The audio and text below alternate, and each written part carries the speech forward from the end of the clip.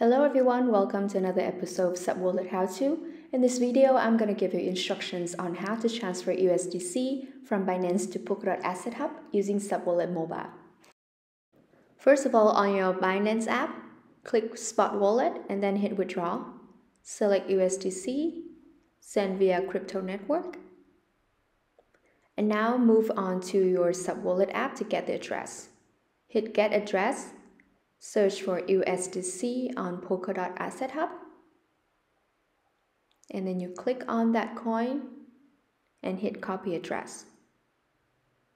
Now move back to your Binance app and paste the address you've just copied into the address.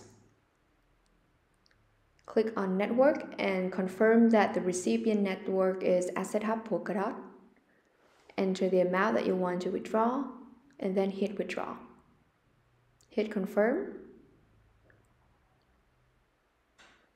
and then confirm with your Face ID.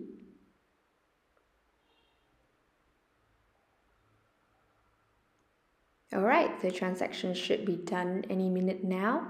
Now you can go back to your SubWallet app, scroll down and find USDC, and you can see that the token has arrived. Thank you for watching and happy sending.